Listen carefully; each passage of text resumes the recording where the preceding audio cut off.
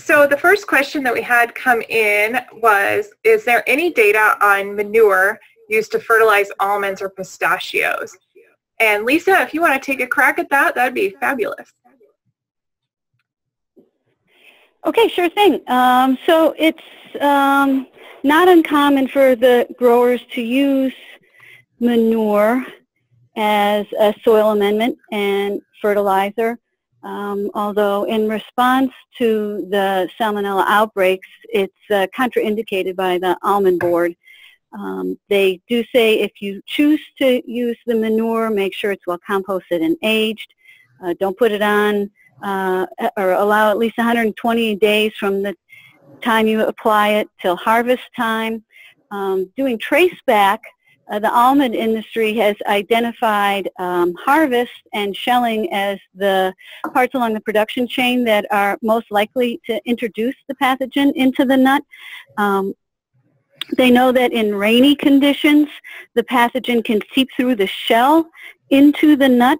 A lot of the harvest is done by shaking the nuts onto the ground and then collecting them off of the ground so they can they have ground contact, and then if it's rainy it can seep in. And then the other place where they feel there's the highest likelihood of the nuts becoming contaminated is during the shelling process, which if the pathogen's on the outside of the shell, during shelling some dust is generated, and that's a time when the pathogen can be introduced onto the raw nuts. There have been a number of procedures introduced to reduce the pathogen after the nut has been shelled. There's some pasteurization processes that were developed by some ARS labs, so that's out there as a possibility. But oh yeah, that's more than your actual question, but that's the scoop on the nuts. Thank you so much. And the next question was also for Lisa, and it says, I'm curious how much contamination of vegetable products and also meats has been attributed to just worker hygiene. Is there any documentation on that? Okay, so documentation, or let's say quantification of that. So there's anecdotal evidence out there, but actually quantifying that ends up being very difficult. Part of the challenge with any of these outbreaks is that, you know, when you look at them together, it looks like, oh my goodness, there's a lot of outbreaks. When you look at the number of outbreaks compared to the amount of harvest that actually goes on, it's kind of a needle in the haystack. And so it's hard to do studies to track the pathogen when you don't quite know when it's going to show up. That being said, this is a source that is on the radar from public health professionals. There's been some studies looking at the role of providing latrines for field workers and hand washing programs, and they'll measure the reduction of fecal indicator organisms. So they're not looking at the pathogens specifically, but just at general fecal indicator organisms, and they do see a reduction. So that suggests that there could be a role. There could be a role for that as far as contamination goes. And then on the pathogen side of things, there is different thoughts depending on the different kinds of pathogens. So in general, if people get salmonella, it can range from mild to severe. And so a lot of the disease is mild, and you'd expect people to still be working even though they were actively shedding the pathogen. When people get SDEC, in general, it tends to be very severe with bloody diarrhea, and people would be much less likely to be able to drag themselves to work. So the likelihood also has something to do with the biology of the pathogen in people as well. So those are kind of the thoughts on that. All right, thank you. The next question came in more for Dustin, and the question is, in the late 1990s, while working with New York dairy farms, we were very concerned about cryptosporidium getting into water supplies that are supplying New York City. And that led to the New York City continuing to date to pay dairy farms to install practices to reduce the risk of that pathogen. Is that still a concern for human drinking water, or why were we more concerned about that pathogen over the zoonotics that Lisa was talking about earlier? Yeah, so it is still a concern. And the highest risk, as mentioned in the question, is dairy farms, just because the prevalence is so high.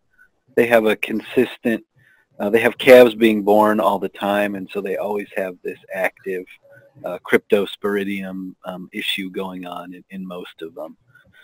Yeah, so yes, it is still an issue, especially if there's any risk of surface runoff from a dairy farm or somewhere where dairy manure may have been applied. I think John may have some things to add on this, but those outbreaks that had occurred in Milwaukee, I think, were related to dairy farm surface runoff. And we are more concerned about this for a few reasons. One is that oocyst has a very thick cell wall. Drinking water, as you probably know, has chlorine added to it to reduce microbial growth. That the concentration of chlorine that's added to drinking water is not sufficient to kill the cryptosporidium. And that, combined with a very low infectious dose, makes this probably one of the more higher risk zoonotic pathogens. The good news is it's fairly mild, but it can infect a lot of people. For example, I put in the question box, there's been semi-truck rollovers. I think they were in Kansas, where the first responders handled the calves, and they almost all became infected just from that. There's been firefighters that have responded to barn fires, and they all, 2 days or a week or two later, all came down with cryptosporidium. So these can be very potent with just a small amount in exposure. All right, thanks, Dustin. Next few questions here kind of go together, talking about food safety and those kinds of things. And the first one is, what cooking temperature is good for rendering pathogens safe in food? And I would hazard to guess that different pathogens will have a different cooking temperature. But the caveat to that next question, he also asks, so to be safe, should we never eat raw foods? What are your guys' recommendations on that? This is John. As a microbiologist, I would never eat raw meats. As far as vegetables, of course, we do eat raw vegetables such as spinach and lettuce and whatnot. But certainly raw meats, I would definitely not eat raw meats. I'm not a proponent of those. But as far as cooking temperatures, I mean, you're looking at general for chicken 165. I think pork is somewhere up there too. Beef is a little bit lower because there's a little bit different method of cooking that, where you have contamination on the outside of the beef, and of course the idea is that you are cooking the outside part of the beef and the inside part is not contaminated, though if you took a knife you could potentially transfer the pathogen from the outside of the uncooked beef to the inside of the uncooked beef, and therefore of course you have a risk there. And we all know that there's recommendations for ground beef as well, cooking temperatures to get it above there, but in general I'd say it's about 165 for the most part. All right. Another semi-related question is, can the human body develop an immunity, or actually can animals develop an immunity to many pathogens? I would say the answer is yes to some of them, but is that possible for all pathogens? Yeah, so I can handle the animal part. I guess humans are animals too. So, but yeah, so yeah, they do, and where that becomes an issue is, for example, John talked about norovirus. That's sort of notorious for they're having so much diversity that you can have immunity to one type, but there's 1,000 others that you're still susceptible to. And the same for rotavirus in humans or in animals, where they may be exposed and get immunity to one type or species of rotavirus, but they're different enough immunologically that you're still susceptible to other types.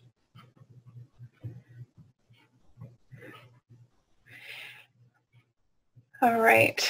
The other one I see here, and they're two kind of related, is it safe to say that all soils have pathogens? And then The other one is land application of gypsum an effective treatment for manure-borne pathogens? And I know Dustin had tried to pass this one off to Amy, and I don't know if Amy is still listening to the webinar or not.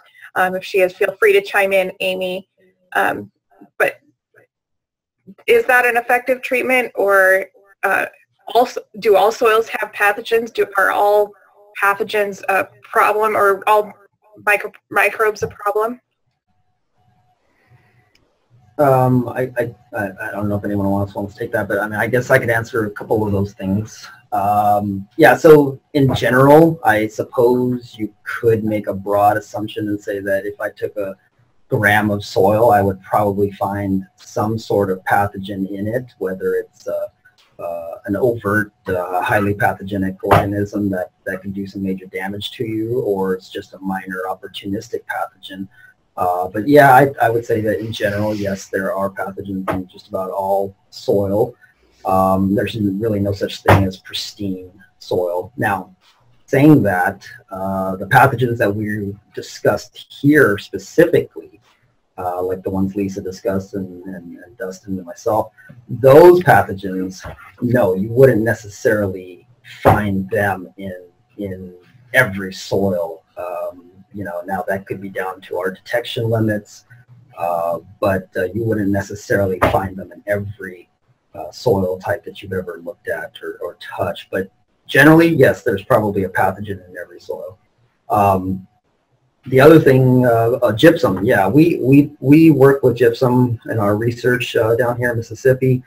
And what we have found is that gypsum will reduce runoff of these pathogens in manure.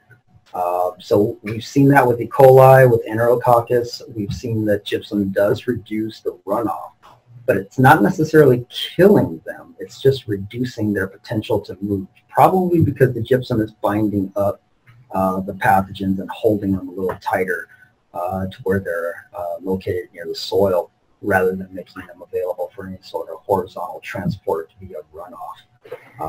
But it doesn't necessarily kill them, unless there's some sort of exothermic reaction involved in the gypsum, and that has to do with the types of gypsums that you play around. But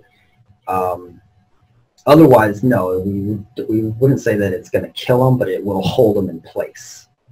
So that's one sort of answer there. Leslie, this is Amy. I am still on here, although I'm not able to see the question. So my only comment that I would add to that, and I guess the reason Dustin would have suggested that I provide some input, is that we've, been looking at lime addition to manure or soil as a method for controlling the porcine epidemic diarrhea virus, which is an enteric coronavirus. And we have found that raising the pH of the manure using lime is effective. We raised pH to 10 and held it for 1 hour, and we were found that effectively took care of PEDV, but we are fairly confident that a lower pH would be effective as well. So that's the only added input I could offer regarding lime addition. Yeah, and actually, yeah, I can add a little bit more about lime too. I mean, the question, I guess, was about gypsum, but yeah, the lime, yes, lime is definitely a great addition for killing off pathogens, because it is a pH-driven thing. It's also an exothermic-driven reaction as well in some cases. But the wastewater treatment plant industry has used lime for decades as a method to reduce pathogens in raw sludge down to biosolid level of quality. So it is one of their recommended approaches. 2 hours at pH of 10 to 12 shows reductions of viruses, 99.9% reduction in viruses, parasites, and also certainly bacteria, 4 log reductions there. So it's definitely a proven technique, and we've shown it too in our runoff studies here as well using lime. All right. And the last question we have as of right now, unless someone asks something more, is if a farmer is spreading fresh chicken manure on peach orchards, how many days are needed until the peaches could be harvested? And they're questioning also, is this a high-risk practice? Yeah, I guess I don't know. I know that, you can compost it and it, can reduce pathogen burden. But maybe Lisa has an idea. I assume they'd be concerned about maybe Salmonella and Campylobacter. I'm not sure about the environmental persistence of those pathogens in fresh manure. Yeah, this is Lisa. Yeah, I don't know about how many days would be needed, and I think it depends on what part of the production cycle you're in. If you're applying fresh manure and the peaches are just about ready to be harvested, then there's lots of opportunities for cross-contamination, either directly or through aerosolization of the manure. But without knowing more about peach production and the specifics of the harvest procedure, it's hard for me to say. Yeah, this is John. I agree with Lisa on that. When we do our litter application here, what we see is, generally speaking, the pathogens in the litter, they die off relatively quickly. But depends on what stage in production. If they're going to harvest 2 days later after application, of course, that's an increased risk there, even if one Salmonella is persisting in the litter. But for what we have seen here, when we land apply it and given enough sunlight, the litter is fairly safe after a few weeks. But it depends on what stage of production we're referring to. All right. I don't see any more. Well, no, I do have one more question here. Going back to the gypsum and lime discussion, Rick mentions raising pH of manure, though, releases ammonium and ammonia gas. Is this a concern? Yeah, so our emissions expert here in Mississippi, she does monitor a lot of the ammonia released as a result of lime addition. And of course, it's a big issue if you were to do it in the poultry house. If you did it to chicken litter, for example, that's where the issue is really big. As far as out in the environment, if you're land applying it and you added the lime prior to land application, the ammonia that you're losing, of course, that makes the litter less effective as a soil amendment. So that's one consideration. But yes, it does happen, and that's factored in. And I would add to that, Leslie, we did, we measured pH, or we measured ammonia loss when we were doing our trials on addition of lime to manure for the PEDV virus. And yeah, that, we had a lot of, the majority of the ammonia volatilized out of the manure. And that's one of the reasons when we talk to producers about using lime addition to their manure as a biosecurity measure, we tell them not to, you absolutely don't want to do that in the pit of the building.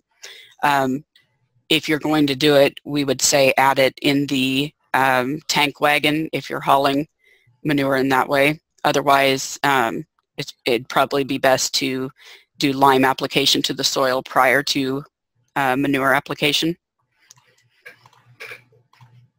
Great, thanks.